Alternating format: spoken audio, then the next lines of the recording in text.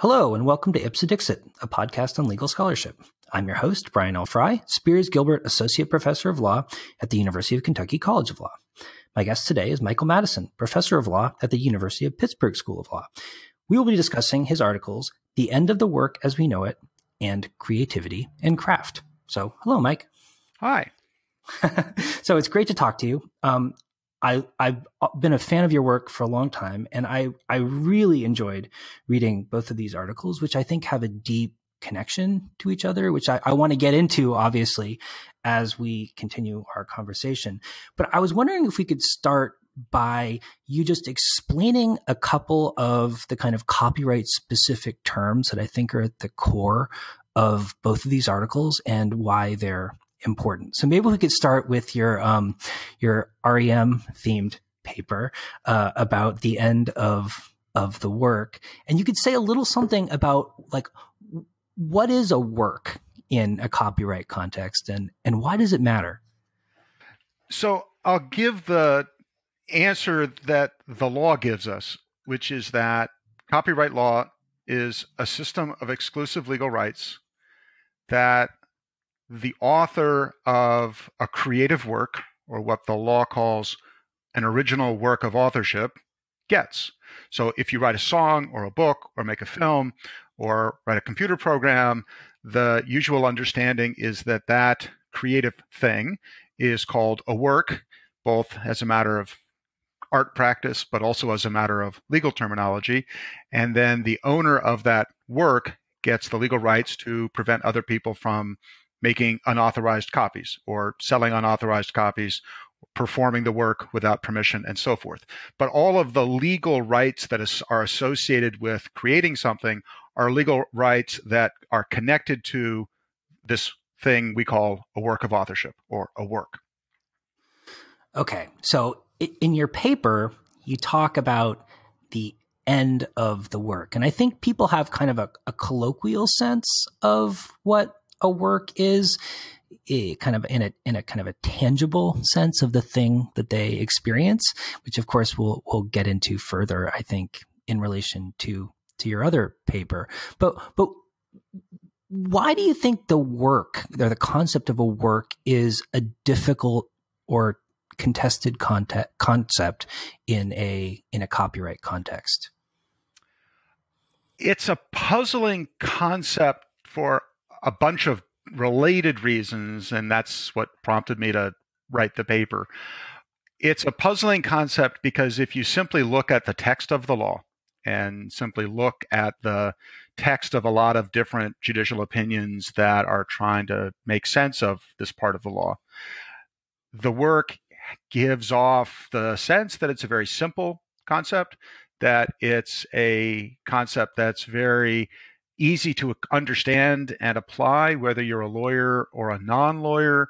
But when you start to get into how it works on the ground, when you start to look carefully at what courts are doing with the concept, when you start looking at some of the history of copyright law and how copyright law has changed, and also you start looking at gaps between how the legal system uses this terminology and how various art worlds or creative worlds use that terminology, you start to pick up a lot of uncertainty and ambiguity and change. And so it's a concept that looks very stable and easy to understand, but you stare at it a little bit and it turns into something that's kind of murky and fluid and evolving, and you start wondering what's really going on here. Okay, so maybe you could talk a little more concretely about some of those kind of specific tensions. Like, for example, when we talk about a book, what's the work? So answering the question in the context of a book, it's a very easy, standard copyright case, gives you a pretty quick head start on why what seems like an easy concept potentially is a difficult concept. So there's one sense in which you hold a book and the book itself is the work. It could be the text. It could be the creative thinking, plot, characters, setting, attributes that sort of shape the text. It could be the physical object in the form of a classical paper-produced material object. So those are all attributes that sort of connect to each other. So the text is obviously connected to the plot, characters, dialogue, setting, and those things traditionally were connected to the physical object that you held in your hand. But just as a matter of ordinary daily experience, those are three slightly different characterizations of what the work would be. In copyright terms, there's an additional characterization. And again, that legal characterization of the book has some ambiguity or flexibility. So in copyright terms, the work is usually thought to be the author's creative contribution. And the more specific and detailed we're talking, the more obviously it is creative contribution by the author. So the specifics of the plot, the specifics of the dialogue, the specifics of the characters' attributes and histories, those are all details that only the author was responsible for. So when you add up those details, that creative contribution is characterized legally as the work. The idea, sort of the general instinct that motivated the author, that's not quite so specifically associated with that author. So that's much less likely to be characterized legally as the work. Right? So copyright focuses on the details of the expression of the particular thing rather than the general aura or idea. Right. Okay. So in your paper, you focus on a number of different examples where the concept of the work becomes kind of the core contested issue in kind of particular disputes, particular copyright disputes. And I'd be happy to talk about a bunch of them, but the one that really struck me, the one that I thought was really central to the paper, was your discussion of the Chapman-Kelly case. And maybe we could talk a little bit about, why you thought the concept of the work was important in that context. Yeah. So maybe I should briefly give an overview of the case itself. Definitely, because the facts are fantastic. Yeah, I love this case. A lot of copyright scholars love this case. My style of legal scholarship often is motivated by discovering a particularly provocative and complex fact pattern or lawsuit and using that as kind of an entree to bigger topics. And that's definitely the case here. The Chapman-Kelly case definitely got my mind thinking about the themes in that case and how they scale up to bigger problems in art and law generally. So the basic conflict in the Chapman-Kelly case is you have an artist, and I think it's absolutely fair and appropriate to call him an artist, Chapman-Kelly, who is trained as an MFA, but who over the course of his career had come to express his art in landscape design. And so he had been commissioned by a public entity in Chicago, the Parks District, which is part of the government apparatus up in Chicago, to design and redesign a big public park. And so Kelly came up with and then executed a very elaborate design involving hardscape and also involving plantings and floral patterns. So he characterizes his work as painting with flowers because of how he adapted the planting and growing patterns and the seasons and the types of flowers and so forth that were in different parts of the garden. Right.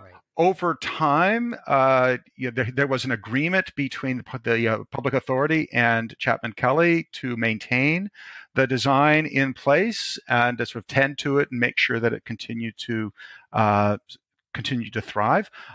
Eventually, after a period of time, the Parks District decided to make some changes and decided that in sort of the natural evolution of the life of a public space, that what had been planted and designed in the first place did not continue to serve the needs and goals of the Park District. So they proposed some changes, and Chapman-Kelly, the original designer, objected. And the crux of the dispute is that he regarded his artistic design for the park as a copyrightable work of his artistic expression, and in his way of arguing the case, that meant that he was entitled legally by copyright law to prevent the Park District from making changes to his artwork without his permission. So in the language of copyright law, the Parks District was going to produce an unauthorized derivative work, an unauthorized adaptation. And so that gets us into some details of the Copyright Act, but the basic idea is that the artist did not want the owner of the artwork to make changes without the artist's permission. Right. So this goes to federal court. And eventually the conflict makes its way to the Federal Court of Appeals, the Seventh Circuit, which sits in Chicago. And to strip away some of the details of the statutory claims, in effect, Chapman-Kelly loses the case. But what is interesting about the case, what's fascinating about the case, is not the outcome so much. What's fascinating is the way the court decided the case, how the court reasoned through the meaning of copyright law, the application of copyright law to what Chapman-Kelly had produced, and then eventually the justification for denying Chapman-Kelly's claim to basically stop anyone from making changes. So here's the basics of it. The court says that a garden cannot be copyrighted. And it cannot be copyrighted, says the court, because a garden is not a fixed thing. So the quick background here is that American copyright law only protects creative artwork so long as that creative artwork is fixed in some tangible form. So you use the case of a book. A book is obviously traditionally in some fixed form. It's got binding, it's got printed pages, it's got ink, it's got paper, it's something you can hold in your hand. You might think a garden has a fixed form. You can pick up the flowers, you can pick up the dirt, you can pick up the grass, you can touch the hardscape. But the court says, wait a minute, gardens change from season to season. Things grow, things die back, things bloom, etc. A garden is a living thing. A garden is by definition a natural collection. And natural collections evolve with the influence of the sun and the wind and the rain and other things. So I'll just let it sit there for a moment and let you follow up. But that's just an absolutely fascinating way for anyone to think about something that is created the way that a natural landscape we now know is created. Yeah. So if I remember correctly, right, this was a piece called Wildflower Works that Chapman-Kelly made. And my recollection is it was like two giant ovals of plantings that he sort of had people maintaining. And then the city, after like over a decade, it was quite a long period of time, wanted to kind of change the shape and make them smaller, et cetera, and add some like stuff that he didn't think should be there. And that's what he objected to. And I think one of the interesting things about the case is that, as you suggest, it seems like a foregone conclusion that the city was going to win, right? I mean, there's no way that the court was going to say Chapman-Kelly gets to have his garden on the lakefront in Chicago forever in perpetuity, whether or not the city of Chicago wants it to still be there. And it seems like part of the problem was, how does the court get there? And it sounds like it was using the concept of the work in a way that is conceptually troubling, because, you know, the way you describe the court's reasoning, like on its surface, it's like, well, it's true that a garden changes over time, but everything we think of as a work has the potential to change over time too, right? Right. So it was the particular aspects of the change, I think, that the court seemed to be relying on here. Partly the court said so directly, in part I think the court was relying on some unstated assumptions. To me, in this case, there was a big distinction in the court's judgment between human created artifacts, those are artworks, and natural process or natural phenomenon, which is it's an antiquated classic division in the world, the line between what is sort of natural versus what is human-made or man-made. And the court just bought it almost without critique, even though both in the scientific world, in the cultural world, in the modern legal world, the line between what is human and what is man-made or human-made, even with respect to gardens and landscaping, is very, very blurry. Right. Right. Right. So and it seems. Sorry, I was going to say, the court seemed to be saying it's a garden, therefore it cannot be copyrighted, as if to say you can't copyright the sun or a meadow or something equally obviously natural. Right. And it seems like maybe part of the problem here is the court's failure to distinguish. I mean, one part of the problem, anyway, is the court's failure to distinguish between the garden and the concept of the garden. In other words, is it even right to say that the garden itself was the work in the first place, or where is the work in this context? So it depends on who you ask. So I think the way you've teed up the question illustrates the problems with it, because in kind of classic copyright law terms, the work would consist of the sort of the concept and the details of its execution that the artist and creator has come up with before there is a spade of dirt turned or plants planted, that there is some intangible design that has been shaped to a level of specificity in the mind and maybe in the hand of the creator, in this case, Chapman Kelly. And then step two, a group of people go out and actually build it or paint it. I mean, so there's an equivalence here between we'll say Chapman Kelly coming up with the design for a landscape and somebody executing the landscape, and something that's more recognizably artistic in a classic sense, say Jeff Koons coming up with a design for a conceptual work of art, and then a group of craftspeople and laborers that Jeff Koons has hired and supervises to actually execute the thing that the artist, Jeff Koons, has come up with, right? So in the art world, the more conventional art world, there's lots and lots of examples of people sort of dividing the creative activity, which is copyrightable, from the physical execution of that creative activity, which is ordinary physical property, but it's not copyrighted property. And so when you apply that sort of conceptual two-step, right, creation of a copyrightable intangible concept versus execution of a material thing, you apply that framework to a landscape design, it becomes very, very fragile. And the court is using this label, the work, as a copyright term, to kind of sort of hide all of the complexity.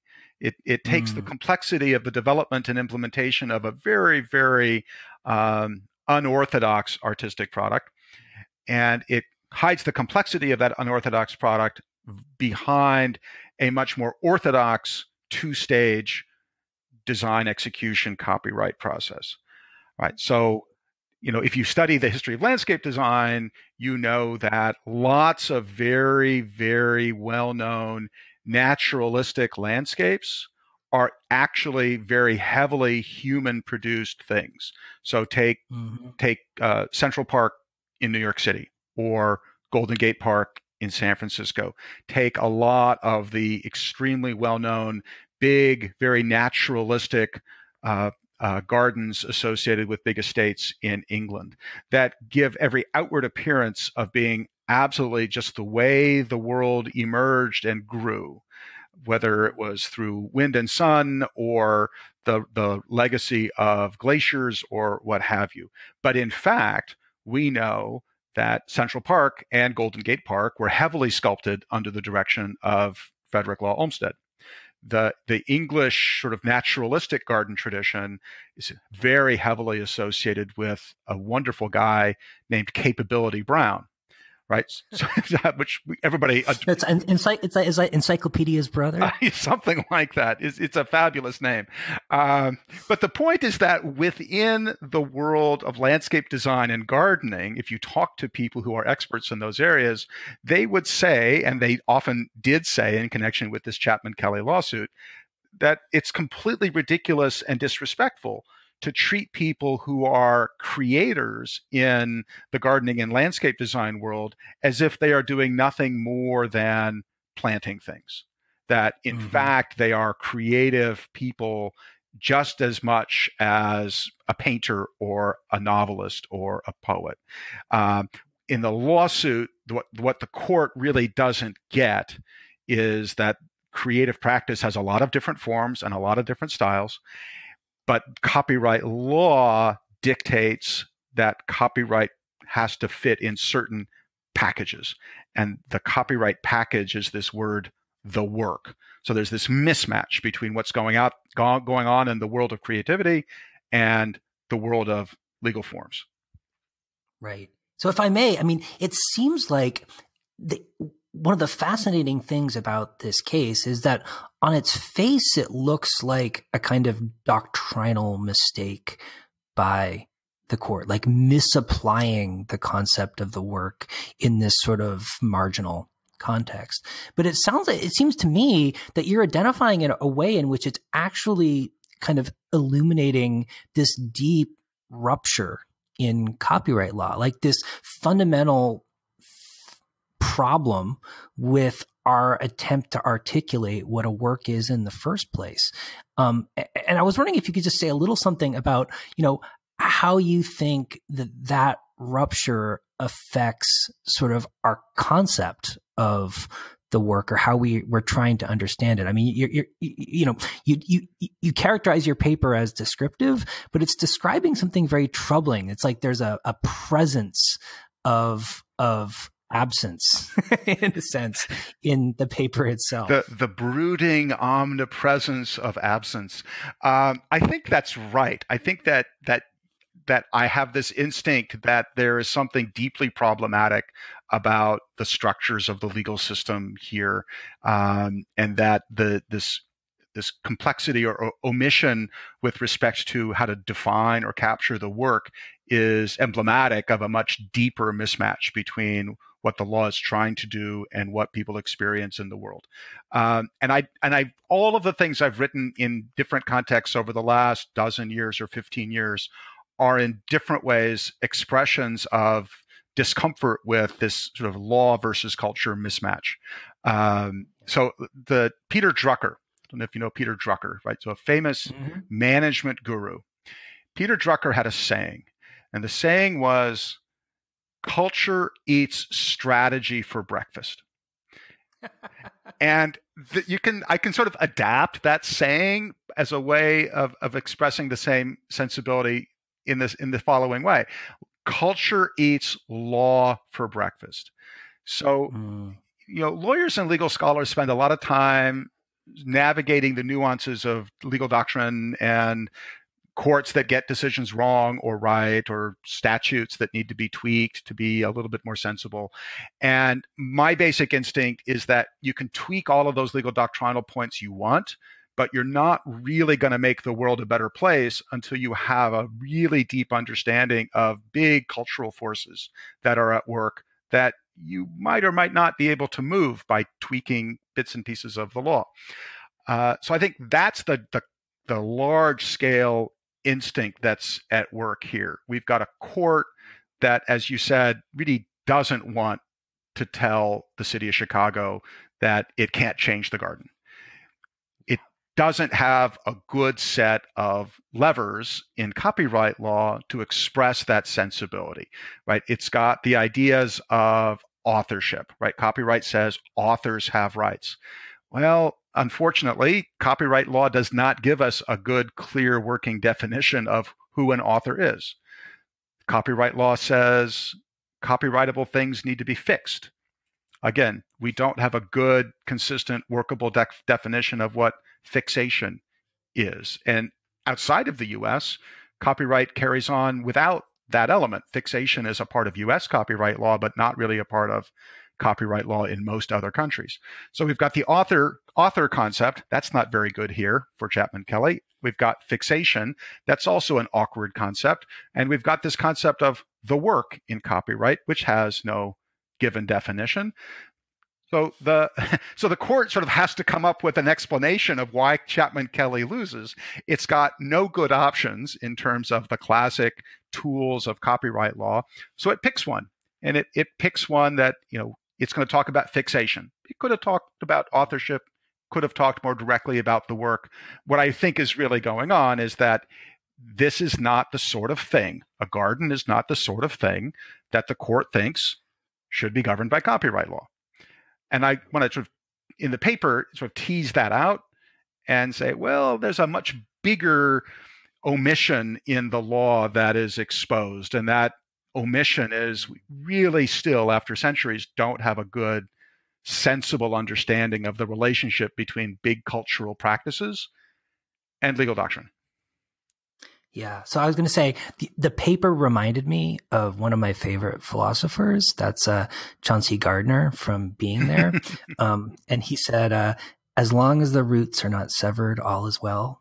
All will be well in the garden. And I just couldn't help but think that the roots have been severed, I mean. Then the roots were very shallow to begin with. It's one of the interesting things, one of the many fascinating things about copyright law is that it's got a history that goes back 300 years, more than 300 years. And we're still sitting here in the early 21st century arguing about some very fundamental concepts about where it comes from and why we do it and how it works. So true. So true. And I think that that's a great segue actually into your other paper, Creativity and Craft, where you really get at, in a much more detailed way, the same kind of conceptual problem that you were just talking about in relation to the kind of work that Chapman Kelly is doing. So I was wondering if you could say a little bit about, just briefly, why you think the concept of creativity matters to our kind of copyright doctrine, and the problem that you expose in that paper about sort of creativity in kind of how it's applied in tangible form. Sure. So the first thing to note is that word, creativity, and the concept that goes with the word is a very modern word. It's a very 20th century word. 19th century philosophers and historians of art and people before that, they didn't really have a vocabulary or a conceptual syntax that identified creativity as a thing or as a practice. People were creative, but creativity was really waiting to be developed. It developed over the course of the 20th century, partly in the law and partly in the art world, as a way of trying to sort of define the boundary of sort of relevant critical practice and relevant legal judgment. So what separates copyright from patent, when both have to do with recognizing and motivating and rewarding people who create new things. So patent is more associated with technology and science. Copyright is more associated with art and culture. Eventually, the courts settle on this concept of creativity as sort of defining the boundaries of copyright. So creativity and copyright go together, and invention and patents go together. And that's a way of defining the relevant spaces. The problem with doing that is that it puts a lot of stress on coming up with a workable doctrine or idea of creativity. What is creativity? Who is creative? What counts as creative for copyright purposes and what doesn't count as creative for copyright purposes? And there's a huge literature out there in psychology and another huge literature out there in sociology and in history and philosophy and now law, trying to wrestle with what do we mean when we say creative or creativity? And inevitably, some things get included and some things get excluded. In law, what's interesting is that this idea of creativity links up with this idea of the work, right? So creativity in copyright law comes to be very focused on objects, conceptual objects, material objects, but in either case, things. And it's worth pointing that out because psychology, other social scientists tend to associate creativity with dynamism and flow and sort of collective understanding. So groups of people interacting with each other, ideas, concepts, expressions are kind of meandering in and out as patterns. And eventually you sort of dip your toe into the flowing stream and you pull something out, but the stream of flow is as important as the objects you pull out. In copyright, it tends to be the reverse. In copyright, it tends to focus on the form or the object, and we tend to push the flow or the background pattern off to the side. And the point of this paper is to say, let's recognize that judgment in copyright, not only for what we know that it does, because we know that making that judgment in copyright has concrete implications in economic terms. People who make fixed things like books, music, films, get a kind of copyright reward and privilege because they get legal rights. And people who work in more improvisatory forms like jazz, for example, or slam poetry, or there's all kinds of forms of creative art that are not easily reducible to fixed things, they lose out. They don't get legal rights because of the way that or gardens or gardens, right? No, this is the link, right, that you've identified. So the paper says, well, let's take that one step farther because that observation about economic judgments is pretty well established. The additional observation that I was interested in introducing is the idea that there's a kind of moral or ethical character to this, that there is a very, very long and antique philosophical tradition, ethical tradition that says working with your mind is, in an ethical sense, better than working with your hands. And then there's kind of a countervailing philosophical tradition, again, that goes all the way back to ancient Greece, that says, wait, no, they're sort of on a par with each other. We can characterize them in slightly different things, but people who work with their hands are just as ethically valued as people who work with their minds. So, in copyright law today, there's a big controversy that continues between should we be prioritizing economic logic and economic arguments in structuring legal analysis, or should we be highlighting ethical or moral arguments about legal analysis? So do we give legal rights to authors because authors need them to motivate them via the profit motive, or do we give rights to authors because authors are morally deserving people? They have created things that are socially worthwhile and they've kind of earned a legal status via copyright. So that economics versus moral logic is pretty well established. My point in this paper is to say there's a whole nother layer of the ethical argument here, because we take people who really work in craft traditions in art worlds, sculptors, but also people who are making things. They talk about them making things. We don't think of them as craft workers in a classic sense. So people who are photographers talk about making photographs, right? That's a rhetorical move because it reflects the fact that people who are making almost, at this point, classically creative things really are working in a craft tradition, right? The mechanics of producing something matter, and they matter within that cultural practice. You and I write law review articles and other scholarship. It's entirely plausible and reasonable to talk about writing something as a craft practice, right? And so, of course, people who are professional writers talk all the time about the craft of writing, right? But the point of this paper is that style of talking and that style of thinking, which has clear ethical dimensions, is completely excluded by the logic of copyright.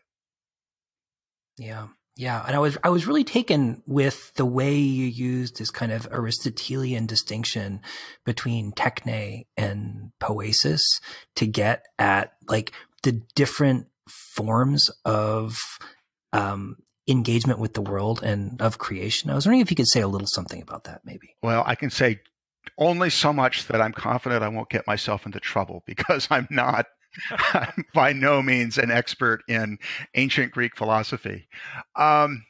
So the point of the references to Aristotle and to technia and poiesis, and I don't in the paper talk about episteme, but that's operating in the background there as well, I think, is that the ancient Greeks had a system for identifying distinct ways of knowing the world, right? So in some respects, the Greek tradition is completely antithetical to the way we think about the world now, because the Greeks, to paint with an enormously broad brush, thought about the world as essentially unchanging.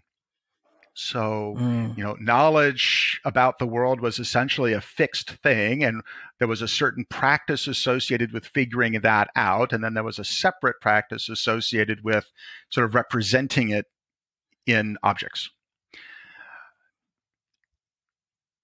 The difference, of course, is today we understand that the processes of knowledge acquisition are always evolving and dynamic, that there's more to learn. The world is changing. Our knowledge of the world becomes more sophisticated, or we just, Thomas Kuhn paradigm shifts are exposed to us. Mm-hmm. So we've got a much more heterogeneous domain of sort of knowledge and acquisition and practice than the Greeks did, but we still share some of these echoes of people, to be very, very blunt about it, people who work in universities are knowledge workers, and we have higher status positions and better income than people who work day to day with their hands, like carpenters and plumbers, who may in their own domains be incredibly gifted and sophisticated in how they acquire and use knowledge, but they use it in a tangibly expressed way